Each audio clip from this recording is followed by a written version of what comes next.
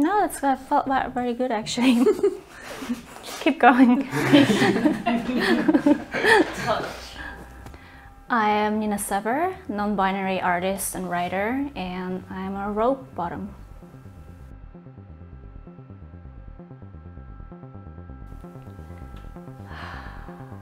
Everything. Everything. I love how I feel alive in rope. I feel very, very connected to my body. It's the only place in which I don't dissociate ever. I'm very much present.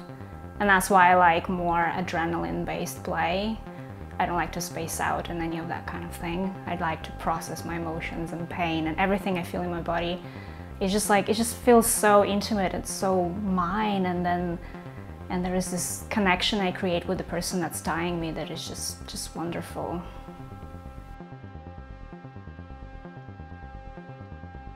Hopefully, it's not something that has to come up.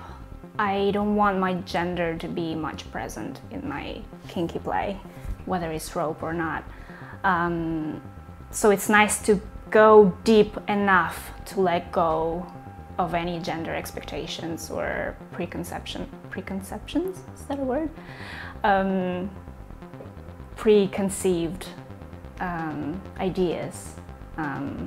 So of course, as a first warm-up play, it's nice if I'm not misgendered, but then I like to go deep and dark enough just to disappear and not even care if I'm misgendered or not, because I'm just like something else. It's just beyond human. I don't know, it's hard to explain.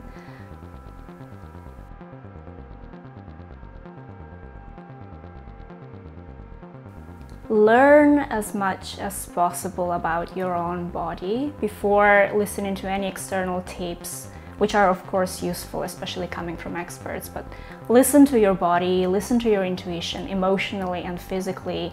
If something just doesn't feel right, it probably isn't. You know, you don't have to impress anyone, so just do what feels good.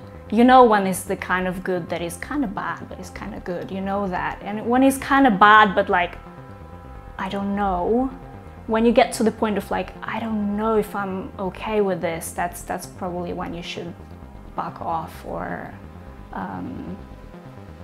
stop, ask to stop.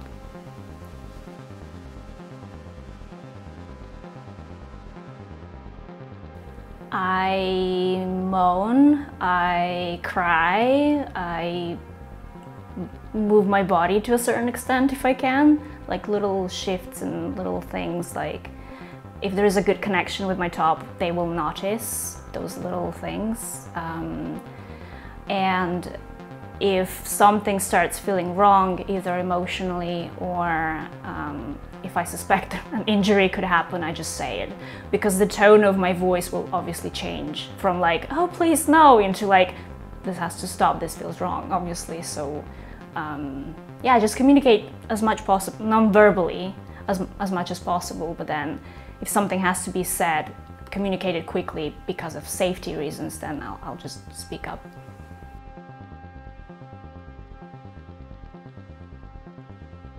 No, because I like my rope play very intense and very painful and very emotional, and I don't think there's enough space for anything else to happen, like maybe light impact or some external factors. If like I'm being grabbed or my hair is being pulled, that's fine as a part of it, but like yeah, that's pretty much it. It's already like so tough and so intense and effort based, and the pain is just like so much to deal with. I don't think I want to make space for other elements, because then I lose focus of my own safety and of my emotions and what I want to process, what I don't want to process. It's easier to keep it simple, because simple is not necessarily a lack of joy and pain. Pain is joy, obviously.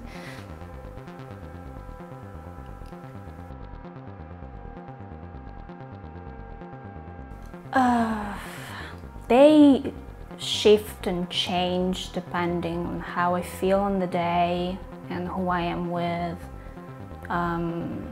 I don't have that many. I don't like my rope sessions to be sexual, so that takes away a lot of risks in a certain way. My heart, it's hard to tell because it really depends.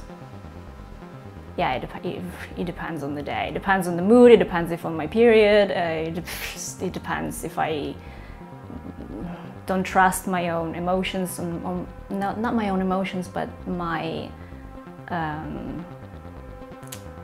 capacity to process emotions. Then I might set a certain hard limit.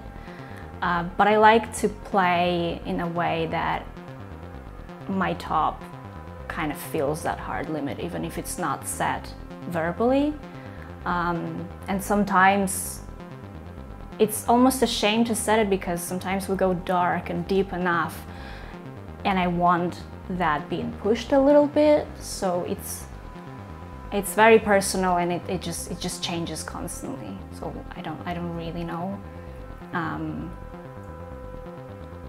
Yeah, I guess maybe degradation is not my thing. I like feeling strong and rope, and I like encouragement, and a bit of shame is welcome. Like if someone is taking the piss when I'm struggling, that's kind of fun.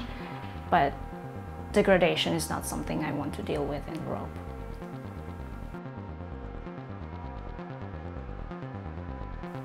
I don't like aftercare. I know it's gonna sound weird, but if the session goes well and if I'm given enough space to process all my emotions, especially when I'm being untied, the pace of it, the intensity of it, I don't need aftercare because I already processed everything. So I just come back and I'm like, hey, that was great. So what I like doing is maybe have a little chat after that if we feel like we want to talk in that moment. And we can discuss what happened, what didn't go well, what went well, what, just creating a safe space to talk freely and openly about what we experienced. So I think that's important. That's maybe my kind of aftercare.